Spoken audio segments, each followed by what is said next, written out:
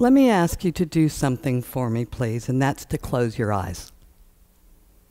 And while they're closed, I want you to get a really bright, strong picture of someone who's homeless in our community. Do you have the picture? Okay, you can open your eyes now. Your picture's probably pretty similar to someone I've gotten to know really well over the last few years. When I first met him, he was living under a bridge. He was dirty, skinny, looked like he hadn't had a meal in months. All of his possessions in that bag right next to him, right? And he often asked for all of us to provide him something as you pass by him. Is that similar to your picture? Well, as I got to know Dave, I realized that that was only one piece of his picture. And in fact, as I got to know him more, what I learned was that he was a veteran, honorably served our country for 4 years, living under a bridge with PTSD. So this is the picture that many of us have of who is homeless in Central Florida. Single guy on the streets, suffering with a mental or physical disability. But would it surprise you to know that's not our entire picture of homelessness? And what do you think the largest population is? Well, we do have some single women. We have some children. But our biggest population of homelessness are our families. They're our neighbors, and they are, in many cases, your employees. So would it surprise you to know, in our community, that 1 in 17 children, 1 in 17, are at risk of being homeless this year? That 45% of us, that's 1.8 million people in our community, are what we call the working poor. Working 40, 50, 60 hours a week, often 2 part-time jobs, and they can't make it. They can't live here in Central Florida. Is that surprising to you? When we're talking about families who can't make it, I want to introduce you, like I introduced you to Dave, to a family, John and Jenna, and their 3 kids. Now, John and Jenna just moved their family down to Central Florida because they lost their job up in the north. John's got a great skill. He's a computer tech. Immediately found a job here in Central Florida making $10 an hour. Now that's down from his $20 that he made up in Ohio. So his wife is going to have to go back to work to make ends meet. But we've got a great economy here. It's growing and it's thriving. She got a job too right away, making $8.50 an hour as a receptionist. So that's great, right? 2 full-time parents taking care of their 3 children on more than minimum wage. Well, let's see about that.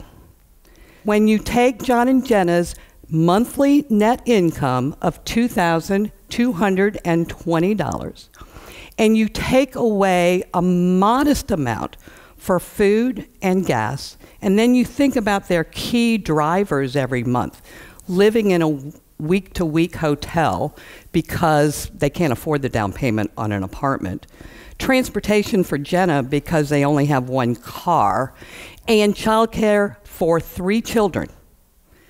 Without spending 1 extra penny, they're in the hole every month, $500. 2 working adults, working full-time, not minimum wage, and they can't make it here in Central Florida.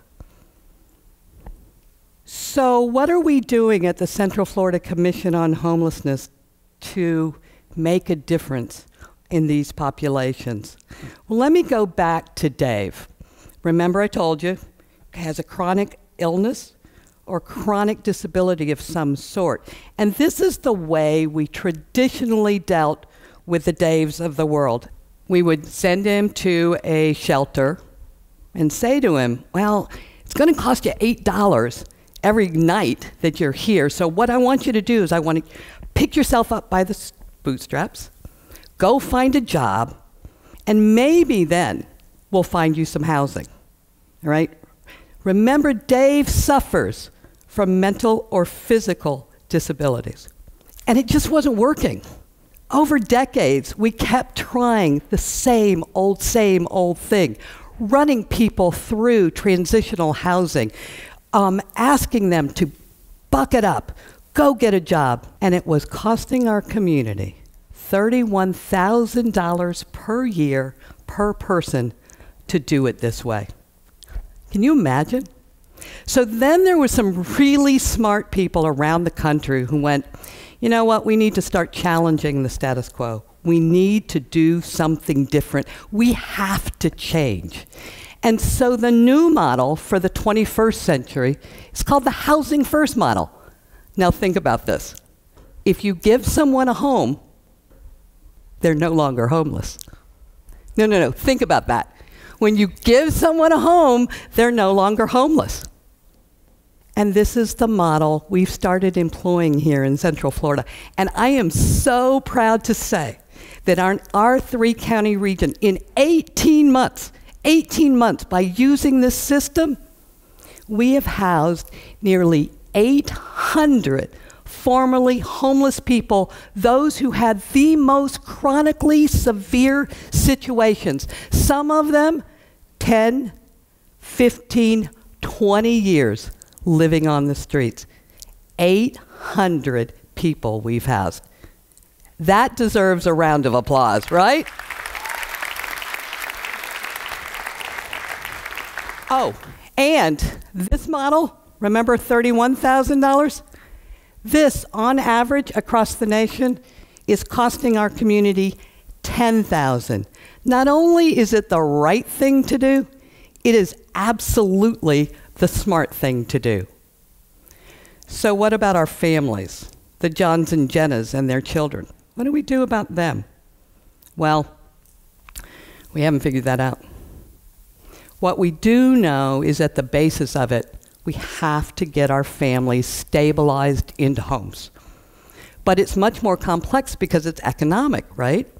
There is a gap between what we make and what it costs to live in Central Florida. On average, $15. The cost to live here, $20. There's a gap of almost $5 an hour. So what do we do about that? Well, we could raise wages. We could look for creative solutions to affordable housing. We could subsidize transportation and childcare. So what do? I would argue yes, yes, and yes. It is a combination of all of that, but that's going to require a community strategy.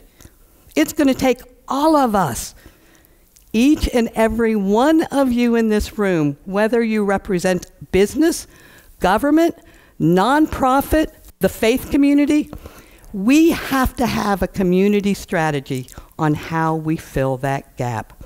And it's not unlike any other community strategy we've ever employed, whether it's, I don't know, build a new stadium or build a university, even in Central Florida, building an entire medical city. It took a strategy that was based on a shared common vision on what we wanted to see happen. And then underpinning that vision, we have to have great data, clear deadlines, and the dollars to support that shared vision.